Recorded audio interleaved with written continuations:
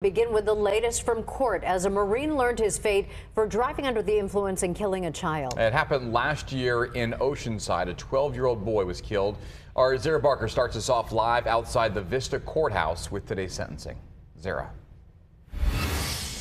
Maria, that Marine was sentenced just moments ago inside of this Vista courthouse. He was sentenced to spend the next 13 years and 8 months behind bars, seemingly all part of a plea deal. Now, today we also heard from the victim's mother grieving the loss of her young son. I will never see my child again. 12-year-old Santiago Gaspar's mother giving one last statement to the judge in honor of her son as his killer was sentenced Wednesday. Your situation in your case is one in which this was a crime that obviously did not have to occur.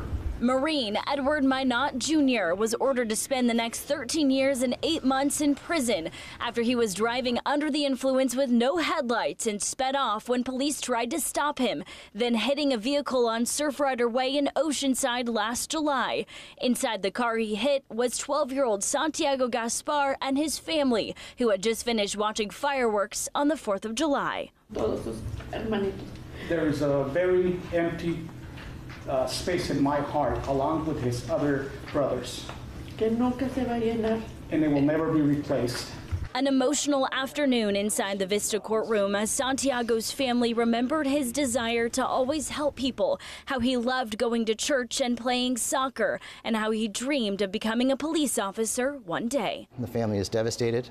They'll never be the same, but hopefully this hearing here can bring them a little bit of closure. My client would like to express his deepest sympathies to the family. Minot Jr., a North Carolina native, was stationed at Camp Pendleton when the deadly crash happened. In court Wednesday, the judge said he had a history of alcohol-related offenses in the Marines. These cases happen all too frequently, and the worst part of it is that they're entirely preventable. And Santiago's family obviously very emotional leaving that courtroom today. They declined to comment after the sentencing today. I also reached out to Camp Pendleton officials, and I'm waiting to hear back. Reporting live in Vista, Zara Barker, Fox 5 News. All right, Zara starting us off.